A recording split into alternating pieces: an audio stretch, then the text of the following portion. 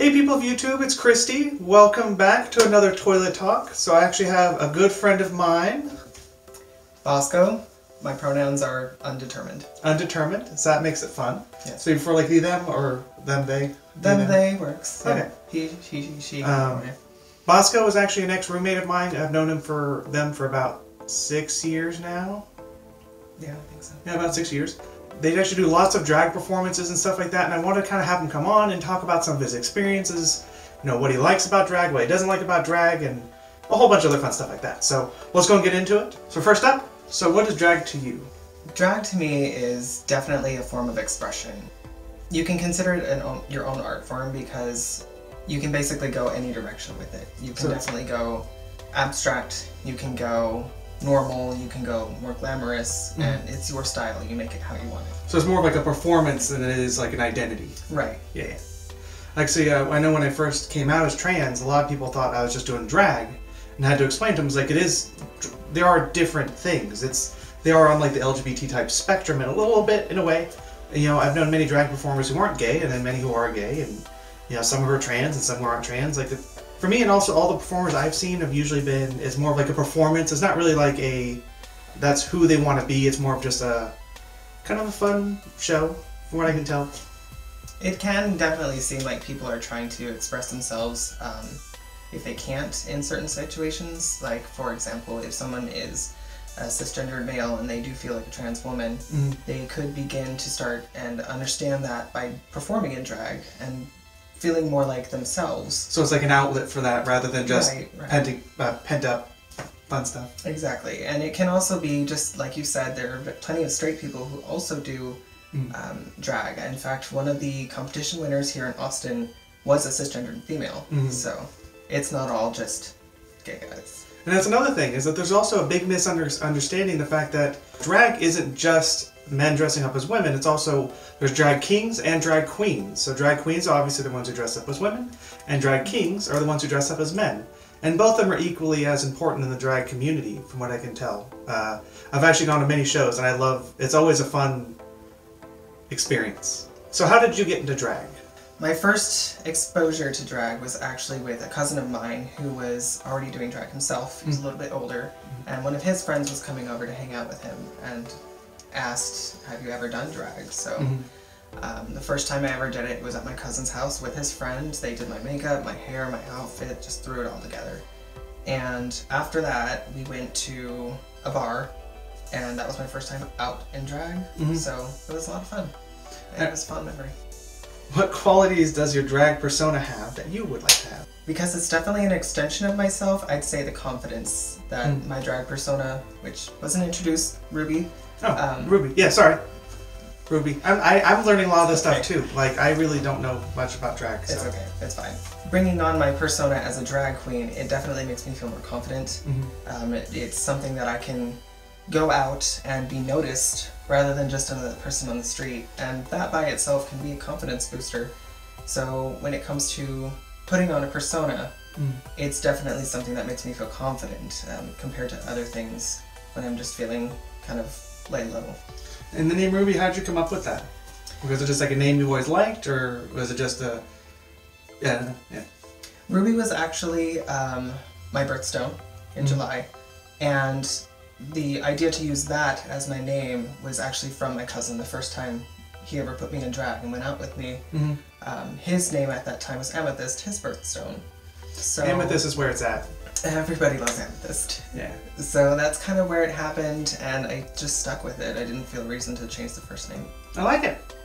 I know, like, names are always a weird one. I always think it's weird how people come across their names. Like, sometimes it's super symbolic, like, oh, my grandfather's nephew's niece's dog was named Chrysanthemum.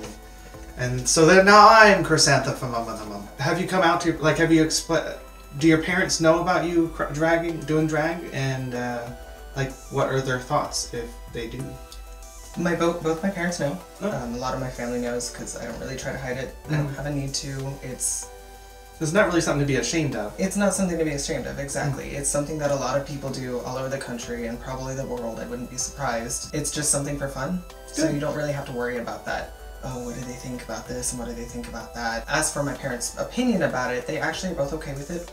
My mom thinks it's really entertaining. Has she been to any of your shows? She was with one of them. It was during a competition, so she did get to go see that, and that was nice. My dad doesn't really have a positive or negative. He kind of just accepts it as it is. So are you doing a TFF this year for the drag show? Or are they doing a drag show this year? Nice. Yes, this year we're going to be doing another drag show. Right now we have a whole hour and a half to fill up, so I'm pretty excited. It's kind of like... Didn't y'all do an hour and a half last year, or was it just an hour? I think it was an hour and a half, but we had a really big intermission in the middle. This time we're going to be doing a few different things that are going to help take that intermission and shorten it, but also keep it interesting enough so people are not becoming bored with just sitting there. I gotcha. Fine. And in case y'all were wondering, TFF is actually Texas Furry Fiesta. It's a furry convention that is held out here in Texas once a year, obviously once a year yearly. It's actually held over in Dallas. It's the fourth largest furry convention. I think they just went up to 3. Yeah, it's one of the largest furry conventions in the United States, and if not in the world, it's one of the largest. And they raise tens of thousands of dollars to charities like, you know, local animal shelters, rescues, and stuff like that. So really cool. But they also have a lot of performances there.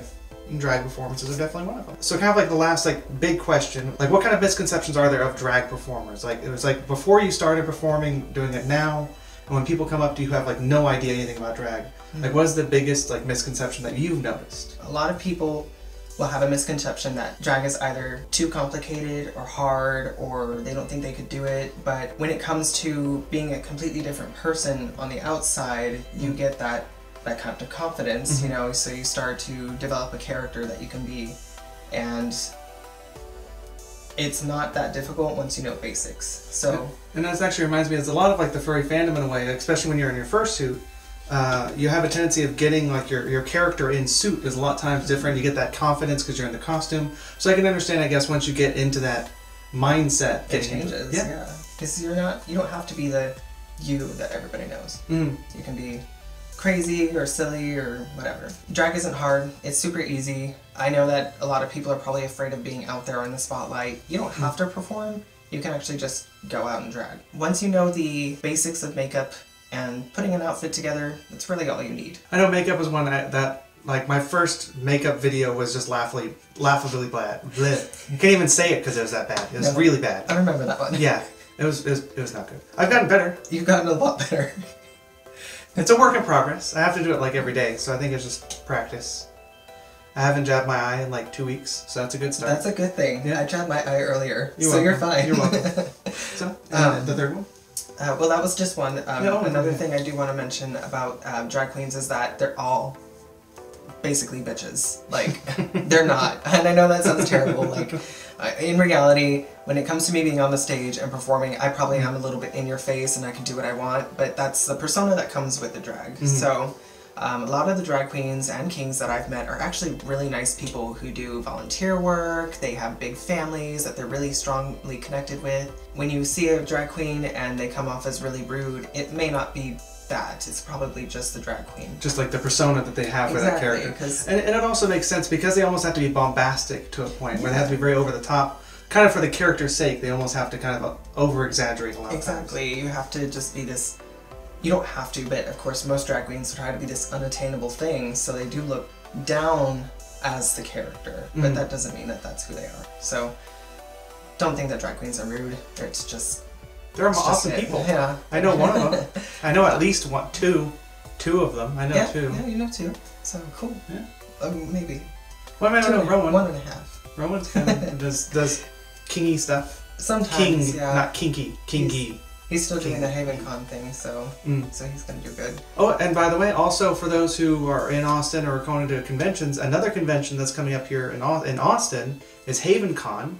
It's an LGBT-friendly fandom convention. Like they do a lot of gaming and voice actors who come a lot to it, and comics and a lot of furry stuff as well. And they do have drag performances there, and they do have what's it called? The HavenCon Grand Illusionist. Grand Illusionist, yeah. That's it. And they're doing a Grand Illusionist competition.